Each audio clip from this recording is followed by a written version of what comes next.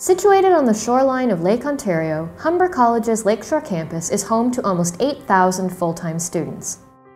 It's also part of a tight-knit community with shops, art galleries, and restaurants that showcase the area's history and culture. Much of the Lakeshore Campus was originally home to one of Canada's largest psychiatric hospitals. In 1884, Daniel Clark, the medical superintendent of the Provincial Asylum in Toronto, proposed that an additional asylum be built on vacant lakefront farmland in Mimico. 2 years later, Kivas Tully, then Ontario's chief provincial architect, completed the initial design. Instead of a single large building, Tully proposed that the hospital be 8 separate buildings called cottages, which were designed to feel more home-like than traditional institutions. Construction on the cottages began on June 14, 1888. In January of 1890, the Mimico Asylum officially opened its doors to 116 patients, who were housed in 2 cottages while the rest were under construction. After 20 years in operation, almost 1,400 patients called the asylum home.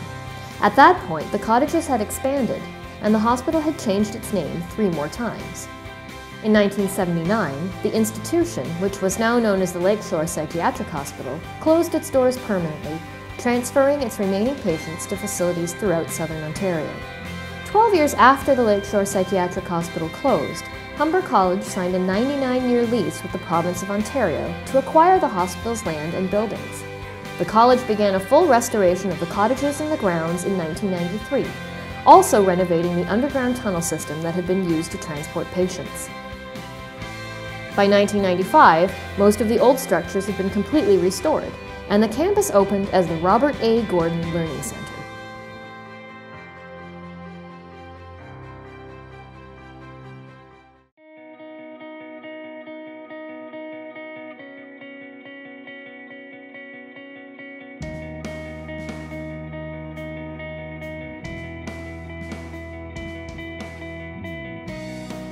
Really changed in the last 13 years. It's now this vibrant hub of niche learning at Humber College that includes postgraduate education, the degrees, the drama, music, and it's a very unique kind of place. The Lakeshore is very unique because we have the West Campus and the East Campus.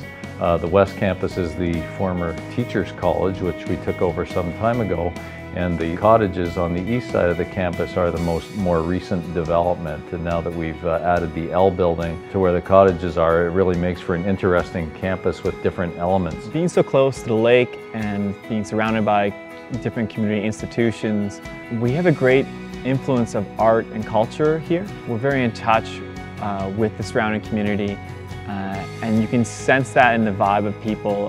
There's a great overall artistic and excitement to being in this location.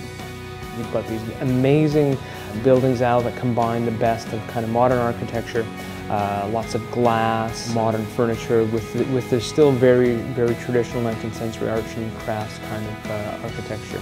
It makes for really interesting learning spaces. They're quite intimate. The rooms are by and large at about 80-seat maximum. And most of the classrooms you can open the blinds and you've got a great view of the lake and the grounds. So it makes for a very inviting, very intimate, very engaging place. Lakeshore Campus to me stands out because of the atmosphere. I think our campus is actually quite different than the others because we actually have east and west, we have satellite buildings, and each building has its own personality. It's just like an array of different things, but it's all cool because we are all interconnected actually, believe it or not. It's a very central location, so even when I'm meeting with friends from my program, they okay, we'll just meet at Humber because it's really centralized. It's easy to get to. It's a good launching point, both for going out and exploring Toronto, but also career-wise. I feel like this is a place where people take off from. So it's got that actual feeling.